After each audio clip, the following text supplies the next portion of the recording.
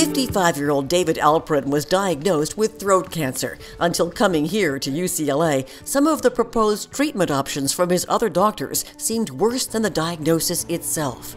He described a procedure where your face is split in half and they go in and it's basically reconstructive surgery, and I kind of tuned out at that point. A right-sided throat tumor right at the level of his tonsil. David's cancer turned out to be a tumor in the area of his tonsil. After careful examination and imaging at UCLA, head and neck surgeon Dr. Abie Mendelsohn determined that the tumor was not attached to other vital structures, making him a perfect candidate for a new procedure called TORS. Transoral robotic surgery is a revolutionary approach to throat tumors in particular. Trans meaning through, oral meaning mouth, through the mouth, robotic, using the robotic system, surgery. We wanted to offer him a surgery to remove that tumor and allow him to be cancer-free. Everything goes through the mouth like a dental procedure. With Dr. Mendelsohn at the controls about 15 feet away, the endoscopic camera and other robotically controlled instruments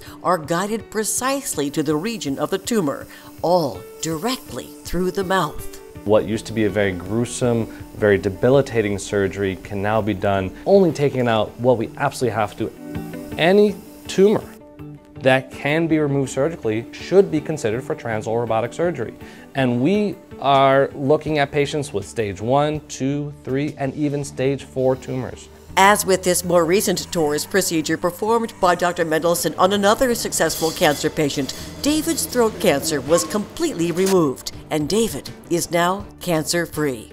As excited as I am, I keep in the back of my mind always that it could be there, so I try not to get too cocky or too excited that I quote-unquote beat cancer, but I think I did. And my hopes are just to watch my kids grow up and join my family and continue to enjoy life, because there's no side effects at this point.